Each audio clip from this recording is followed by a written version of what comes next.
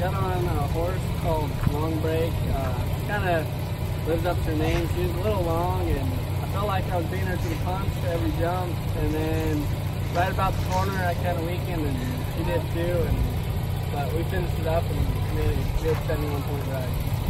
So he is definitely on the road to the college finals. He also competed in the rescue race too. Tell us a little bit about that, because you guys had a little bit of a rocky middle there. Yeah, we were using my coming 5-year-old Geldon, and he's just an outstanding horse. He can do anything to him and he won't care, but we just need to come in a little bit more narrow on our corners because we're out too wide today, but we'll get her next time. Are you guys going to compete again tomorrow? Yes, if the team lets us. We will definitely let them. So good luck tomorrow, and try not to fall off the barrel, okay? Alright, I won't. So it is no surprise that I am here with Miss Jade Wammel. Jade won today's performance with a 16.37. That is over half of a second winning today's barrel race. And she's currently first in the region and fourth in the nation. Jade, tell me a little bit about your run today. We made a clean run, and there was no flaws really that I could think of, or I didn't feel anything that was off, so hopefully we'll just make another good run tomorrow. Yep, and we do get to come back and compete again tomorrow, and tomorrow's points are completely separate from today's.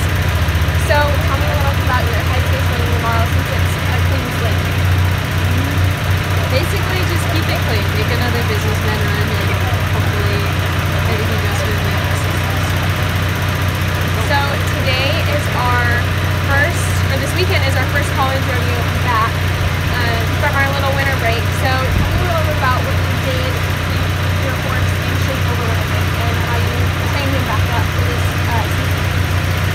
Honestly, I took him through some really deep sand and just worked him out on some uphill stuff, and that was basically all I got with the break.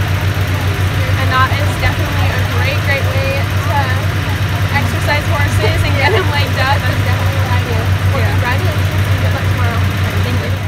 I am here with Derek Runyon. Derek won the tie-down roping today, which is no surprise because he is currently winning the region in the tie-down.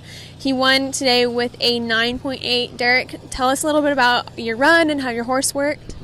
Well, it's not my horse. I'm just trying it from a guy, but she worked really good. The calf was really weaker. He didn't hit the end of the rope, and so I just kind of had to be patient and let things just kind of process and go at it from there. But other than that, it was pretty good. Okay, so like you said, this is your first time trying out this horse. So tell me a little bit about what you've done to kind of work on it beforehand.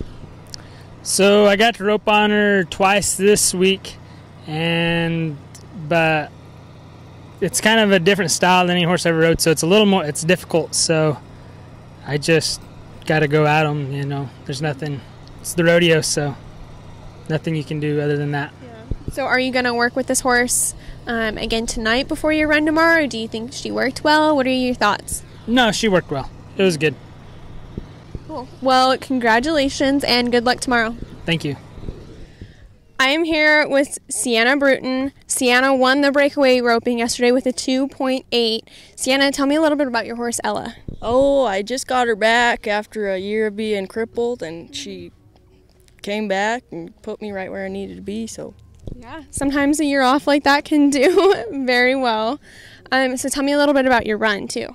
Oh, my goal is just to go out and catch it, so I did it. Mm-hmm. And what's your mindset going into today? Oh, so try to catch and get out good. And how does Ella differ from your other breakaway horse that you were using? Oh, she just gets you right there a lot faster, and she sets you up a lot better, so she's a lot better. Well, congratulations and good luck today. Thanks, Clay. It is no surprise that I am here yet again with Dylan Riggins. Dylan, tell us a little bit about your ride on Wackadoo today. She had a little bit of a scoot out there, and then she got rolling, and so did my feet, and it was just kick after jump. I just ripped my feet and set them again, and did the best I could, I guess. But it was one of the better feelings I've had for rides this weekend. That's about all I got.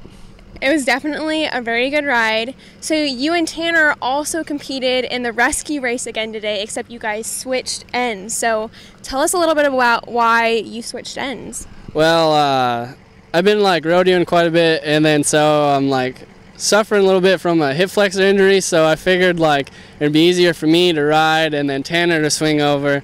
So we gave her a go on my horse Richard again, and he kind of like jumped off a barrel like a spider monkey, and I wasn't really ready for it, so I tried to grab him best I could, and we got kind of turned around, and I thought we went around the barrel, but we didn't. So we got no time, but I thought we were pretty fast. I mean, I definitely think that you guys still should have gotten a time, even with not going completely around the barrel. But if we were to have a competition like this at our NMSU rodeo, would you and Tanner enter again? Oh, definitely, definitely. We might have to do a little bit more practices of who's riding, who's swinging over, but we'll get it down pat for sure. So, Coach, if you're seeing this, we might have to just do a rescue race at our college rodeo. Okay, well, congratulations and good luck next weekend in Tucson. Thank you, I appreciate it. Checking the barrel to make sure it's sturdy. Whip round, whip round.